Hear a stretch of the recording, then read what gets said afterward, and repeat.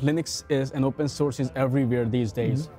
But desktop is still, But Google... One day. Well, actually, I mean, Chromebooks are getting pretty common. You can run Debian apps on Chromebooks now. They have started a project. Well, they've started, I mean, Crouton has been around for a while, but now the official Google support for running Debian apps is starting to kind of trickle out. I haven't actually used it yet, and I think it's pretty new. I only use Chromebooks for calendaring. So it seems to be that, yeah, Chromebooks and Android are the path towards the desktop. But does it really matter nowadays, because we are doing most of our work in cloud? And I think it still matters. I mean, it's a lot of people still use the desktop. Not everybody uses the cloud, right? I still wish we were better at having a standardized desktop that goes across all the distributions.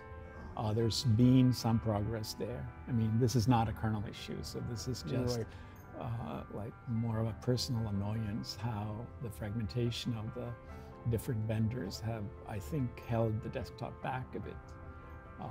But there has been some progress on that front too, with Flatpak and things like that. So I'm still optimistic, but it's been 25 years. It's going to be another few years at least. Even with the Flatpak, there is app image, and then there is, so there is another set of fragmentation. The desktop is not there yet. Because if there's one format, then Linux will be treated as one platform, not multiple platforms that company have to support. And that may be what Chromebooks end up doing, is that maybe that will turn into a de facto standard for desktop applications when Chromebooks start just running Debian packages or something. We'll see. Yeah, it will be more like Chrome OS is the desktop environment, and you're running, so. I would actually not mind having a Chromebook, but right now my main problem is, even when you can run native Linux on Chromebooks with Crouton or something, you can't do the kernel testing,